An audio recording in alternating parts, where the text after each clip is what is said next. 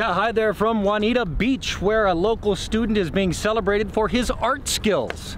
Sadly, not every young artist will get the Bob Ross treatment with the dolls and the shirts and all the merchandise, although he does have his own merch, and it was no happy little accident that he was recognized for an international award.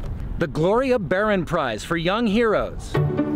There's 15 teens from US and Canada who are making an impact and making their communities, the world, and the environment a better place. It's just a really cool way to be recognized for bringing these projects to life.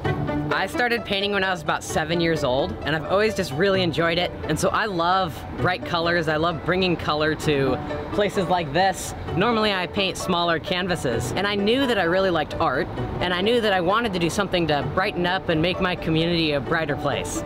And so I found this blank white wall, and I led over 160 volunteers here to paint this 112-foot long Save Our Salmon mural. And then we had all this education we incorporated into our community paint day. So I think you need one shade lighter for this. I painted an even bigger 188-foot long Save Our Salmon mural. It's a block off of Bothell Way at Lake Forest Park, but now these big barricades of bright, vibrant, kokanee salmon can help remind people of the fact that there's salmon underneath the road they're driving on. We've got a third and a fourth coming to Bothell and also to Magnuson Park.